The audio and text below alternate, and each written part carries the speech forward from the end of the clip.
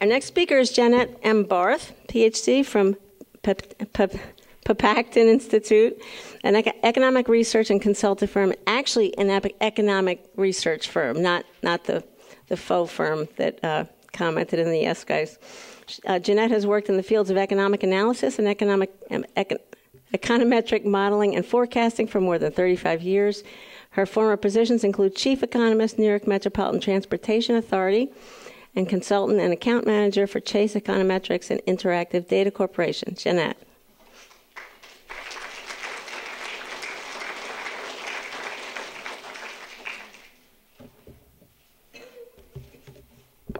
Very short.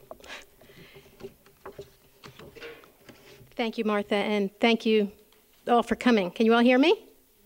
Some of you know that I have been writing and speaking about the economic impact of shale gas drilling for about 3 years now.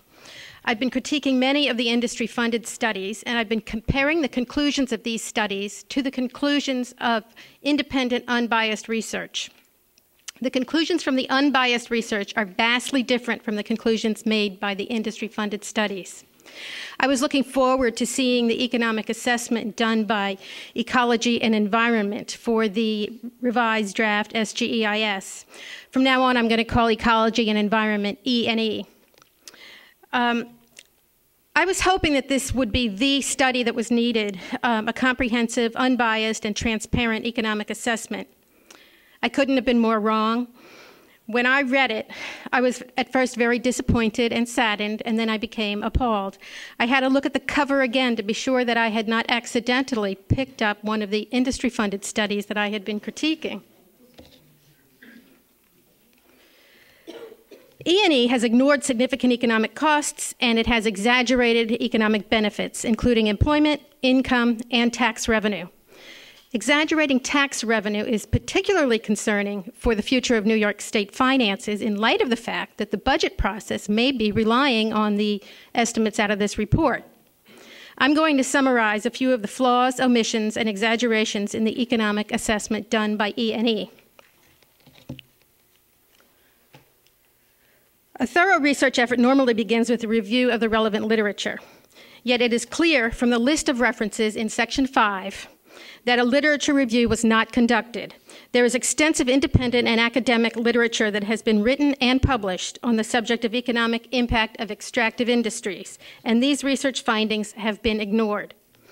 I do wonder if they ignored this research because the unbiased research concludes that areas with extractive industries end up worse off in the long run economically. If any of you want me to direct you to some of this literature, please email me. I'll be giving you my email at the end. A major concern that has been voiced repeatedly over the past several years is the likelihood that various existing industries that are vital to the region may be negatively impacted.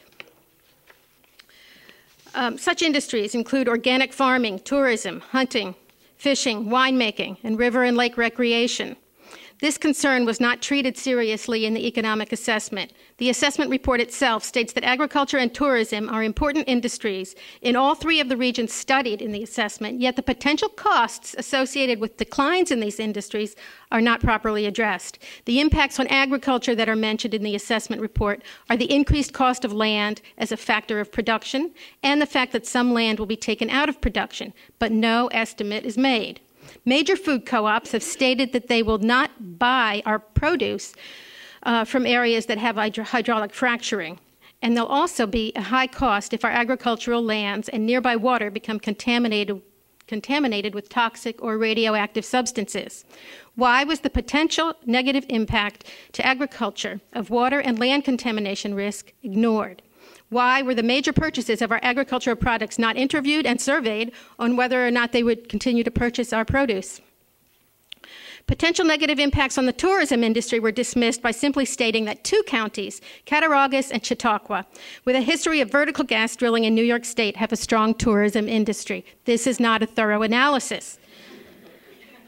The assessment report itself indicates that the Catskill Mountains and the Finger Lakes are 2 of New York State's most important tourist regions. These regions and others should all be carefully evaluated for the potential negative impacts.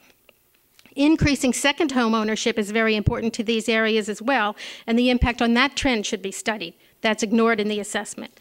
Not only are there various ways to attempt to evaluate the negative impacts due to potential declines in other industries, there are also existing studies that E&E could have referenced. For example, one study calculated that the net present value, using a discount rate of 3% over 100 years, of natural goods and services from ecosystems in the New York State portion of the Delaware River Basin is $113.6 billion.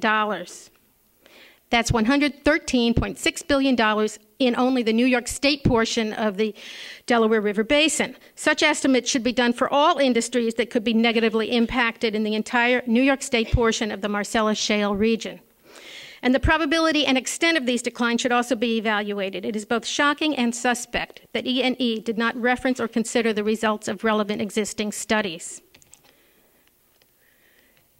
There have been many concerns voiced over the past several years about the cost to communities, but there was no attempt to estimate such costs. Costs associated with the increased demand for community social services, police and fire departments, first responders, and local hospitals should all be estimated, not simply mentioned and then ignored.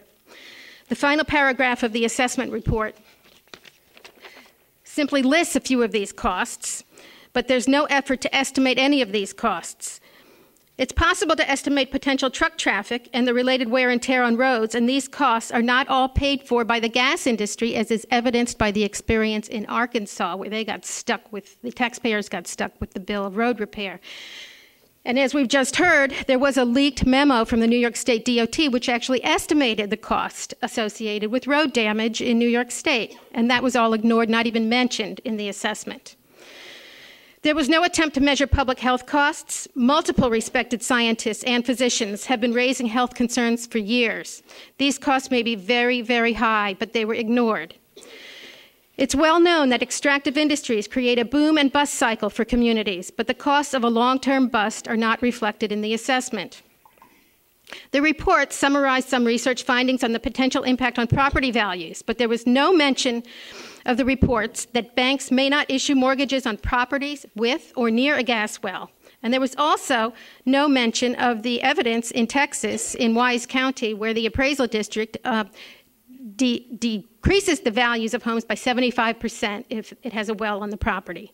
That's a big drop in property values. And remember that declines in property values end up with declines in real estate tax revenues. Another important economic impact on the region that is completely ignored in the economic assessment is the loss of future economic development potential after a spider web of pipelines are built, preventing future building on or near these pipelines. This may be a very significant cost to the region going forward. I feel that a thorough economic assessment should include detailed recommendations regarding action steps to help maximize benefits and minimize costs. Such recommendations are not made in this assessment. The pace and scale of drilling can significantly affect long-term impacts, and the various alternatives regarding pace and scale should be carefully analyzed. Tax policy recommendations and financial assurance recommendations should be made to be sure that funding is available to communities for their increased costs and also for environmental mitigation. A long-term, detailed economic development plan for the entire region must be in place that would help to minimize the negative impacts of a potential economic bust. I've given just a few examples here of the areas for which an economic assessment should provide recommendations. So far, I have focused on the many costs that have been omitted from the assessment. Let me turn to the assessment of benefits. E&E has exaggerated the benefits, including employment growth, income growth, population growth, and tax revenue. All of these factors are dependent on the assumptions made regarding natural gas production. If production assumptions are exaggerated, then employment, income, population, and tax revenue growth will also all be exaggerated. It appears that the assumptions regarding both the amount of recoverable shale gas and the production amounts are exaggerated. I know that Chip is going to be speaking in more detail about those exaggerated production numbers, so I'll leave that to him. But the fact is that if you have an economic model and you plug in exaggerated production numbers, it's pretty obvious that exaggerated employment, income, tax revenue are going to come out the other end. Also, E&E has made unsupported assumptions about transient workers. The report states that 77% of the Marcellus workforce in year 1 would be transient, and that by year 30, 90% of all workers would be hired locally. They don't clearly explain the basis for these assumptions. E&E makes the transient worker assumption for the purpose of estimating changes in population. So therefore, the population projections appear to be based on a weak underlying analysis.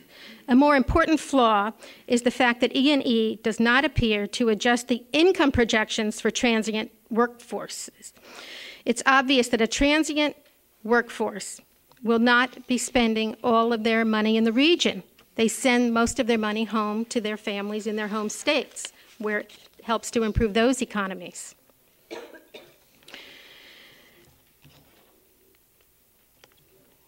There are also some technical problems with the assessment. E&E used what they call RIMS-2 multipliers. This is the Regional Input-Output Modeling System of the U.S. Bureau of Economic Analysis. The input-output modeling, also called I/O modeling, is very useful in many, many situations. I've used it myself. But in this instance, it's lacking for a number of reasons. First, it doesn't capture the cost of environmental degradation, damage and wear and tear on roads, health effects and pollution, and negative impacts on other industries, as I've discussed before. Input-output models assume that all populations have identical spending patterns. This exaggerates economic impact if new workers are transient, sending their wages to other regions. There are several other technical reasons why the I/O technique is not appropriate in this case as a standalone technique. And if you're interested in those technical details, email me and we can talk about that. But the limitations of this approach and this methodology are not sufficiently explained in this E&E assessment, and in any economic report should explain the limitations of the approach that they're using. Another area where the E&E assessment is deficient is in its assumption of full-time equivalent workers. They take their numbers directly from Pennsylvania's Marcellus Shale Education and Training Center. All assumptions, including this one, should be verified by looking at data from other shale plays and multiple sources. E&E assumes 11.3 full-time equivalent workers per well during the construction phase and 0.17 full-time equivalent workers to operate the well. They adjust the 11.3 downward for vertical wells, but I've seen other estimates. For example, there's at least one researcher who has estimated that only one full-time equivalent job is created during the drilling and development phase. The lack of thoroughness in checking assumptions, whether it regards full-time equivalent workers, gas reserve estimates, or years of production, is a major flaw in the economic assessment.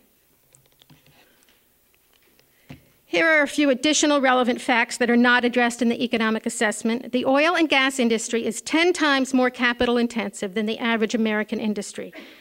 Capital intensive industries are not major job creators. It would be far better for our economy, and in particular for job creation, to encourage a more labor-intensive industry in the area. Also, job creation from investment in renewable forms of energy appears to be much greater than job creation from investment in fossil fuels. Here are some estimates out of UMass, Department of Economic and Policy Research. They show that the number of jobs created for every $1 million of expenditure on oil and gas production is only 3.7 jobs, while between 9.5 and 12.4 jobs are created for every $1 million spent on producing renewables. The economic assessment done by E&E for the revised draft SGEIS is inaccurate, misleading, and unacceptable. We must insist on a comprehensive, unbiased, peer-reviewed economic impact analysis based on published data and appropriate models that everyone can respect. All costs and benefits must be taken into account as accurately as possible. Only then will our leaders be able to make informed decisions. You may be interested to know about a study, maybe some of you have seen it, on the economic impact of the proposed Keystone XL pipeline. That was recently released. It was done by a group of researchers at Cornell, and it criticizes the industry-funded studies of the economic impact of the pipeline. And the criticisms that are in the report are very similar to all of the criticisms that I have been making for several years on the industry-funded studies of gas drilling in the Marcellus Shale. So it appears that the oil and gas industry regularly tries to mislead the public. Here's my email. I'd love to chat with any of you more about all of this. And that was my portion. That was the portion of my talk on economics. I want to just add one more slide on popular opinion because I don't know how many of you are aware of some recent poll results. Pulse Opinion Research recently conducted telephone polls for Sullivan County and for Delaware County. They're both in the Catskills. In response to the question, do you support natural gas extraction by means of hydraulic fracturing in your town, 69% of respondents in Sullivan County were opposed, compared to only 27% in support. In Delaware County, it was 72% opposed, compared to only 26% in support. And these results are consistent with the recent local polls that have been done, such as the town of Meredith, where 77% were opposed, the town of Milford, where 91% were opposed, and the town of Hartwick, where 82% are opposed. I wonder what's happening in Albany. Thank you.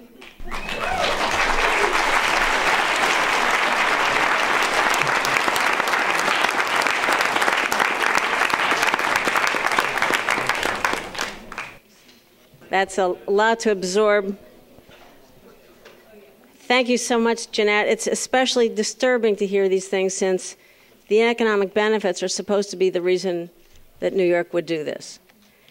And especially disturbing because just in the last 2 days, I've heard 2 great reports from NPR about all the job benefits of gas drilling around the country. So given the surveys, it's interesting because, as we know, you can't turn on the radio or television without seeing an advertisement from a natural gas company. Especially, I was in Lake Placid for a conference last month. Lake Placid, nowhere near, I don't think even the Utica Shale. Why were they advertising in the Lake Placid media market by the gas companies? Just a word on the health impacts, because we don't have a speaker specifically talking about the lack of a health assessment or any mitigation measures in the new document. To me, it sort of reads like one of those commercials for the latest new drug, how the purple pill is going to be wonderful for you. Your health is going to be terrific. Your life is going to be renewed. Then very quickly they go through the side effects: itching, rash, diarrhea, dizzy, head pain, feel like throwing up, depression, cataracts, ulcerated colon, gallstones, potential suicide or death, fever, pain, chills, and gas. So.